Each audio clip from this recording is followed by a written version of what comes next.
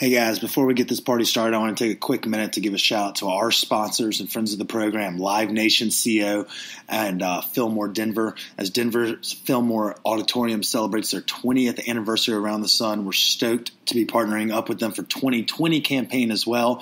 So be sure you're following those guys at Live Nation CO on Instagram, Facebook, and Twitter, and the Fillmore Denver at Fillmore Den, D-E-N, on Facebook, Instagram, and Twitter for show announcements, ticket giveaways, swag bags, and more. We want to wish you all a Merry Christmas, and thank you, Katie, for joining us, and thank you, Aubrey, for getting us all together. Cheers.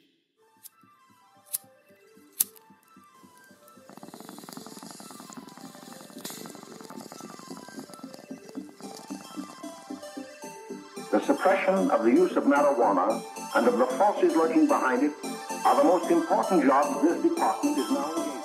In 1930, the records on marijuana in the Washington office of the Narcotics Division scarcely filled a small folder like this. Today, they fill cabinets. Welcome, ladies and gentlemen, Coloradians, and everyone that's smart enough to listen from the outside. One of the most amazing plants we've ever discovered. The pot party, the trippers, the grasshoppers, the hip ones, all gathered in secrecy and flying high as a kite.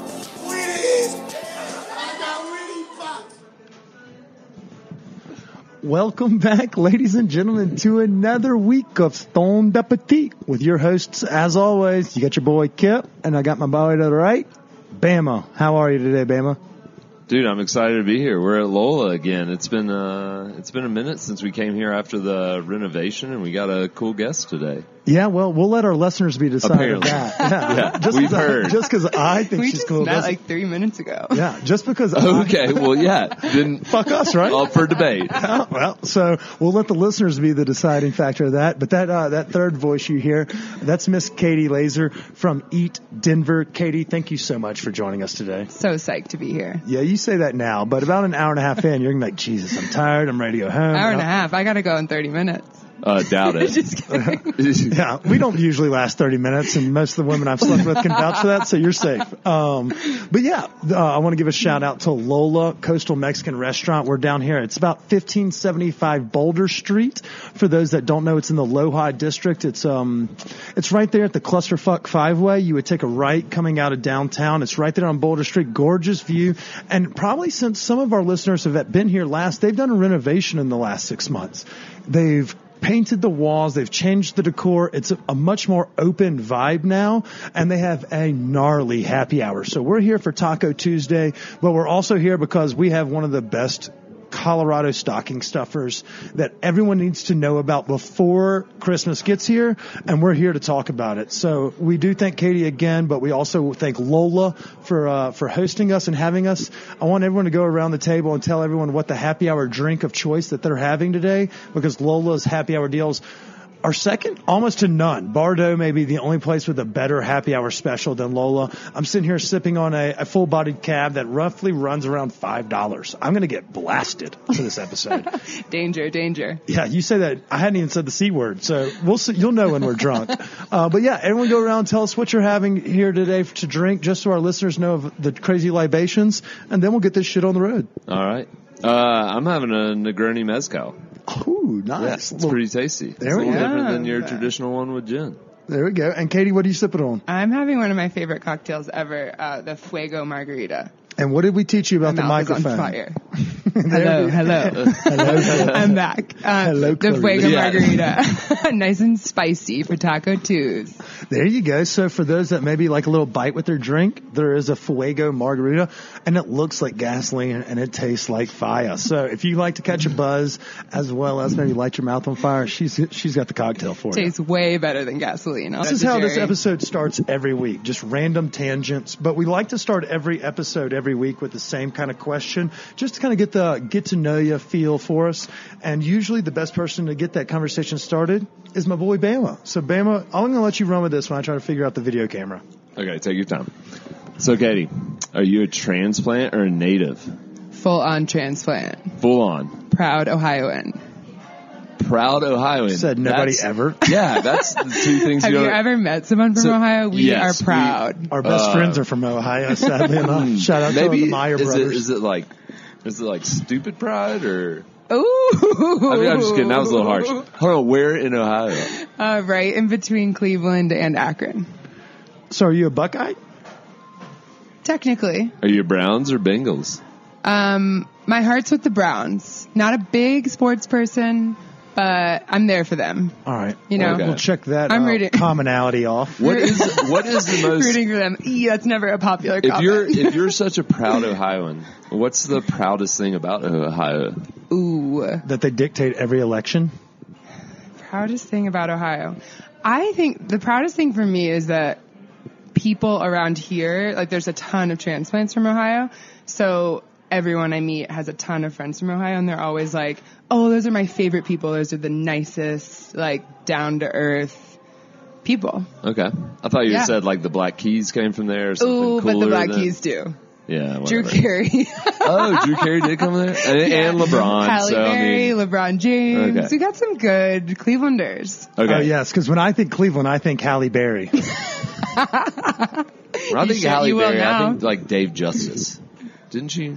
I'm going to go with Black Keys, though. They're one of my favorites. Okay. That's a good question when you start doing who's the most famous person from your town or from your state. Yeah. Ooh, Shout out skip ahead. Oprah, Mississippi. Let's damn. go. Yeah, thank you. Thank you. Can't top that. Yeah, good Nope, luck. she gives away free shit all the time. Unless it's Beyonce, you really can't. And speaking of giving away free shit, for those that are listening, we have a great gift deal for you today. We're going to give away one of the 2020 Denver dining decks from Eat Denver, as well as we're still giving away tickets to Humphreys McGee next week.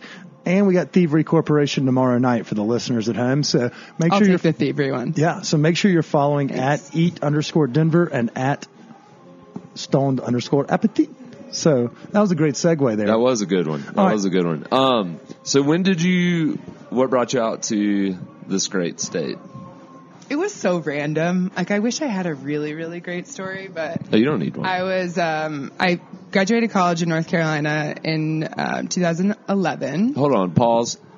Like Chapel Hill, Duke, or Elon.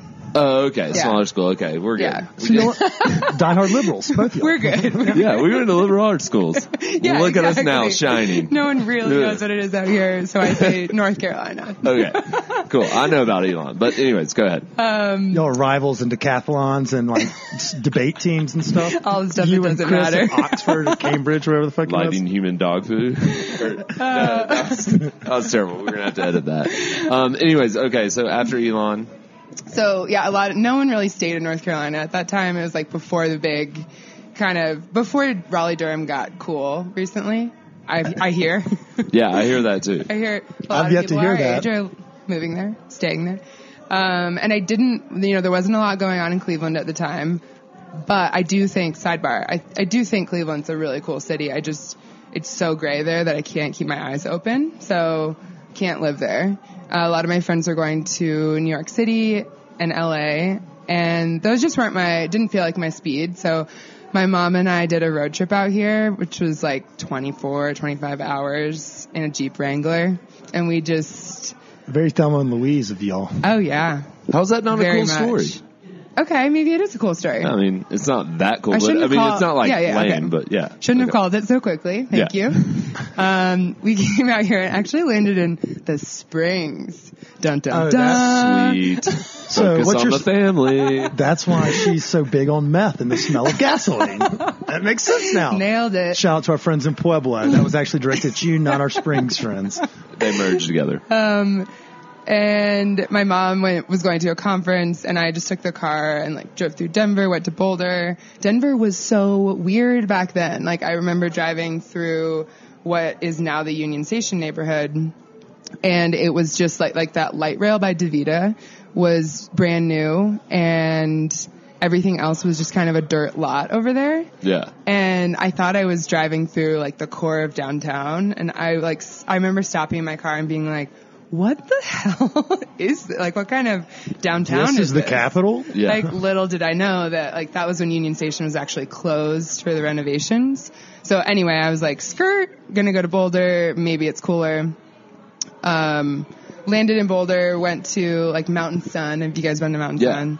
And people were so freakishly nice, and it was so fun in there that I just immediately fell in love with They Boulder. work for tips. Yeah. I mean, And it's cash only, so. You probably think strippers like you too, don't you? Yeah, I thought I was in love one time. I was like, this is like the dream place to live. So anyway, I moved to Boulder probably a month later. Okay. Yeah, I moved to Boulder when I first moved out here. Yeah, it's a good Ditto. gateway town, especially if you're from a small town. Yeah, it's awesome to go in and be there for a minute and then realize, like, after several trips to Denver, it's like, I don't know, Boulder's only 45 minutes away. Denver's got a lot more shit going on. Yeah. Yeah.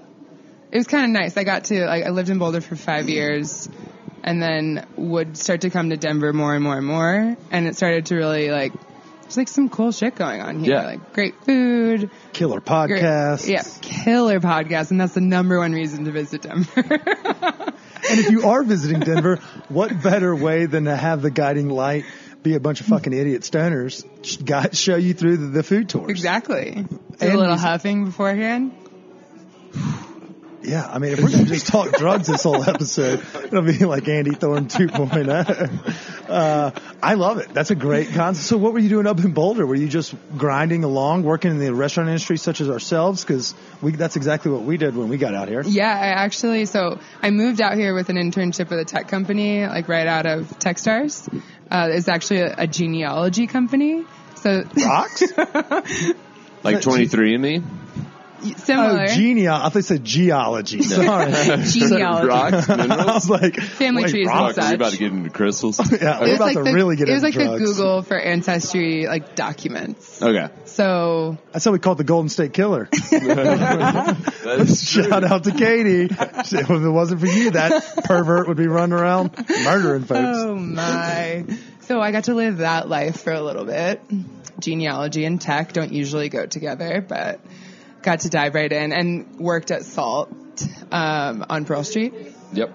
Took a hostessing job while I was interning. So anyway, I did that for a year and a half before I did an internship with 5280 magazine. Shout out to Denise. Shout out to Denise. I hung out with Denise last week. Huge She fan won't of let ours. me and her husband be best friends. It's bullshit. So if you're listening to this, Denise, let me and your husband be best friends. I love how you said huge fan of ours. I thought you were going to say huge fan of hers. I mean, we are, but she is a huge fan of ours. I could. More importantly. Yeah. When we play the game, who's the most famous person you have in your phone? She's one of two people that have the check mark on Instagram, so we got to give it to her. Yes. The other one's Michael Jordan.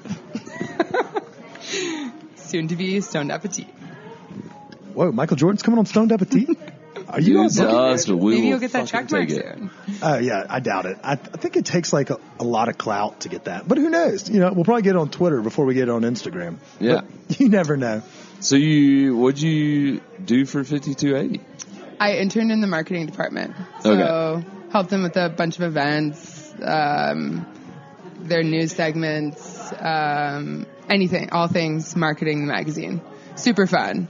And for someone that lived in Boulder that wanted to like kind of dive into Denver, it was like such a cool way to get to know the city through its restaurants and everything that they cover in 5280 magazine. I'm pretty sure I was like the youngest subscriber of 5280 that read the magazine like front to back every month. So you're saying that young people don't read print media? That's fucking news to us. Newsflash. Yeah. Good thing that we have these podcasts that people can lean on for all their into knowledge. I was seriously a 22-year-old new to Boulder, and my mom subscribed me to 5280, and I would literally read it from the credits in the beginning to like the restaurant list. That's that Elon education, you know, always thirsty for knowledge. Yeah, that or I didn't have a life. Yeah. So your social, I guess we're not going to ask you about where you went out in town if you're reading fucking magazines cover to cover. Anyway, she taught me so much, and I feel like I was only there for 6 months, but I learned so much about Denver. I learned so much from her about marketing and branding and events. Can you help us with those things? Sure. Thanks. We need a new intern. Sure, I'll let you know my hourly rate. Well, what if we pick up a, can of gasoline? Call it even. We'll just have you Trades. What's your stance on getting paid in ether? Dr. Gonzo did it. Yeah, that is an awesome way to figure out like about a city, though. Yeah. I never even thought about that. Getting an internship with something that's focused on the city. Yeah. Also, internships It was so fun. aren't paid most of the time. Right. It was a grind. It was a grind for sure. And I was working at Lola at the time. So in Boulder,